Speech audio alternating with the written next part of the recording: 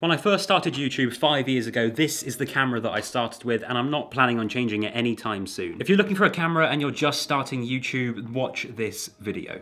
Hi guys, Luke here. So when I started YouTube 5 years ago, I started filming with a Canon 700d and I've been using it ever since. When choosing a camera to start a YouTube channel with, it becomes incredibly difficult with the wide selection and different budgets available. Not only is this camera cost effective, but I believe it is the most versatile camera available for small YouTubers. When you're looking to buy a camera, there are two main things that you should consider. Firstly, you should consider your budget. How much are you actually willing to fork out and spend on a piece of equipment? Considering that half of being a YouTuber is the visual storytelling, you need to invest a certain amount into that. Of course, you also need to invest into a good microphone. I use the Rode VideoMic Pro and I have done since I started. If you'd like a review on that piece of tech, let me know down below. Now, of course, the second thing that you should consider is the desired look. Each camera will give you a different depth of field and a different style. And I'm not just talking about Canon versus Nikon, I'm talking smartphones, I'm talking GoPros. Every single thing that you buy will give you a different look. But if you do choose to shoot on an iPhone instead of a Canon 700d or another DSLR, the video quality still holds up. The reason why I do choose to shoot on my Canon 700d more than my iPhone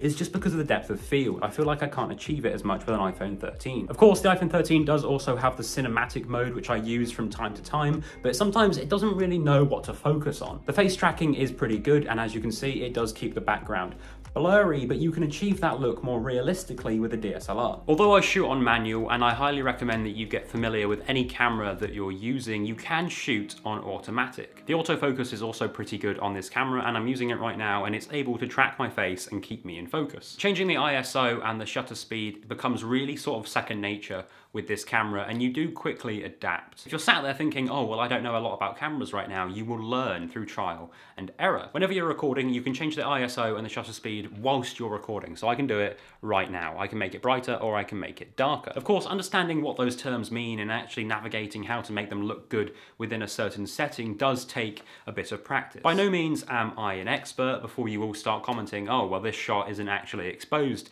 correctly. But as you can tell from here, from my earlier videos, I have learned a great deal. As I said in the beginning of this video, you also need to invest into a good microphone. The one downside about the Canon 700d, but then again, this is sort of commonplace with most DSLRs, is the inbuilt microphone isn't the best. If you're thinking about starting a YouTube channel or even just vlogging for personal fun, you should invest in a microphone. So for context, I will show you what the inbuilt microphone sounds like compared to the Rode VideoMic Pro, which I am using right now.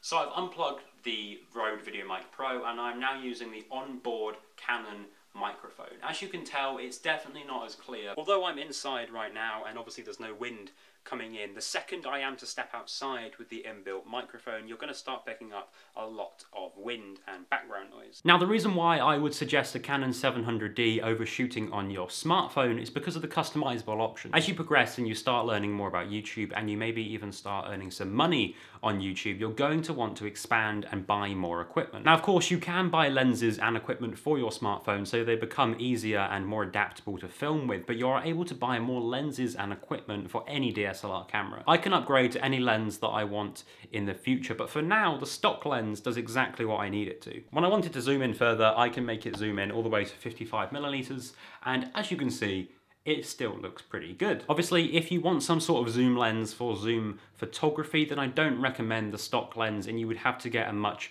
bigger lens. When I first started YouTube, I had absolutely no idea about cameras or even how to make a shot look good. I've had to learn over several years of trial and error and by taking a film degree at Falmouth University. However, I think that at a price point of $449.99, this camera is a lot cheaper than some of the other ones you will find. All of that being said, if you do want to shoot on your iPhone when you're starting out YouTube, I highly recommend you check out this video that I've made, and if you're not yet subscribed, do hit the subscribe button down below because I make weekly videos on this sort of thing.